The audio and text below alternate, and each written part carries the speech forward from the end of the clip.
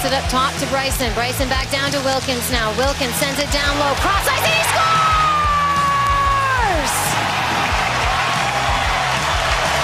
scores! It was very cool. I mean, I was up there just talking with everyone up there. I wasn't really expecting it, and then heard my name, and it was just, I mean, I can't describe it. It's very cool. I'm really excited to be a part of the Devils organization. Everybody, welcome back to an episode of Just Say Guay. I'm your host, George Guay. I'm joined by Providence College men's ice hockey forward Tyce Thompson. Tyce, thanks for coming on the show. Yeah, no problem. Yeah, so obviously a lot of people here at Providence know who you are. My audience back home probably does not. So could you just introduce yourself, team you're on, position, where you're from, stuff like that? Yeah, like you said, my name's Tyce Thompson. I'm a forward here at Providence College, and I'm a sophomore. Okay, so as a sophomore coming into this year, last year you guys go to the Frozen Four, really great, exciting year. What did you want to bring into this year after having a strong year for a freshman? Yeah, I think last year being able to play in a moment like that, gain some experience in games like that, those big games, kind of know how to play in those games and just take that into this year, bring that confidence and experience back for a lot of the new guys that weren't able to be there last year. Yeah, so speaking of confidence, you must have had a lot after this moment. You scored the go-ahead winning goal against Minnesota State in the regional semifinal. What was that moment like for you? Yeah, I mean, that was pretty cool. It's just the whole place was packed with Friar fans, which made it pretty special, and just to be able to share that moment with all my teammates was pretty special. Okay, so this summer you were drafted by the New Jersey Devils. Congratulations. Thank you. Take me through the draft process. What's it like? Obviously, it was in Vancouver. You know, you obviously fly out there. And what did it feel like to get picked by the team that also had the #1 pick with Jack Hughes? Yeah, no, it was definitely pretty special.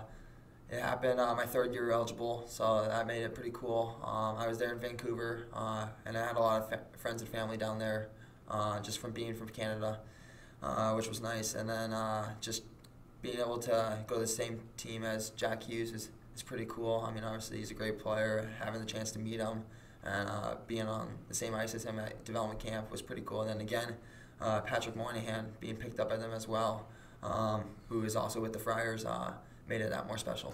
Yeah, you probably got to pick up on some tendencies. So your brother Tage just had some NHL experience. Mm-hmm. How's he helped you going into camps, also through the draft process, things like that?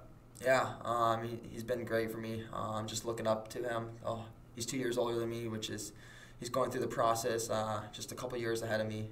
So it's nice just to see how he's handled everything and the same road that he's taken. I've kind of followed it a little bit in a slightly different path though. But just he's been there just giving me advice along the way and being able to work out and skate with him has been great. Yeah, so you mentioned obviously it was special to share the ice with Jack Hughes and a future Friar teammate. So what's it like coming into a camp as a new draft pick? Yeah, I mean, I went to previous camps as well, and going into this camp, being in one of their picks makes it a little bit more special or meaningful. I would say just knowing that they want you and that you have something to prove, kind of type of idea. So it's nice going in there and just trying to show what you can do and have some fun there and meet all the new guys there and hopefully your future teammates as well. Yeah, and it must have helped you a future teammate for your collegiate career. So obviously right now you're second in the nation in points. Congratulations. You're behind your teammate Jack Dugan. What is the key to having such a great start and how do you keep that going, especially you two? Yeah, I mean, I think the team has done a great job so far through the first 10 games. I think we just need to continue to keep it simple and play together as a team. And when the team succeeds, I think so does everyone else. Yeah, so obviously there's a lot of changes this year, a lot of new people coming in, a lot of people that are not there, guys like Scott Conway, Casper, Josh Wilkins, Brent Duham. There's only one guy still here who was top 5 in the team in points, which is Jack Dugan. A lot of guys are stepping up, including yourself, Max Crozier, Callahan, Parker Ford. How do you guys do that so fast? I think, I mean, the list can go on and on with guys stepping up this year. Obviously, those guys are great players last year and were very important to the team. I think with them leaving this year, opened up a lot of opportunity for a lot of new guys to come in and returners as well to step up. And I think everyone's taken advantage of the opportunity and just ran with it. Yeah, so obviously this year got out to a good start. You're still in the top 10 rankings as of right now. Had some tough ties, tough 1-goal losses. Is it helpful to know that, most of those games were definitely winnable games? Yeah, I mean, we've been in every game that we've played so far this year.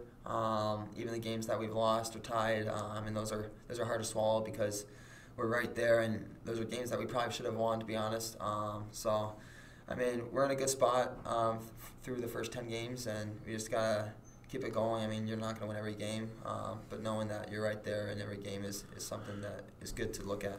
Yeah. So for the next 10 games, what's the key to getting back on track? Obviously, the first game against Maine, that's something that's not going to happen all the time, but the great wins against like Clarkson and St. Lawrence, what's the key to getting back to that style of hockey? When we play together as a team and support each other and just keep it simple throughout every zone, we're a pretty hard team to play against, and we can be effective. Yeah, so I always throw in a curveball question that the guest doesn't know. I always see potential recruits coming around campus. If Coach Lehman put it up to you, convince this person to come to our school, play hockey, what would you tell them? It's a great place to come and play and go to school as well. So, you're going to enjoy being here. The fans are great. Playing for the coaching staff is a great opportunity to get better, and it's just a really good spot to be. All right. Well, I wish you the best of luck the rest of the season. Yeah. Thank you, Tyce, for coming on. Thank you. We'll see you next episode. Thanks, guys.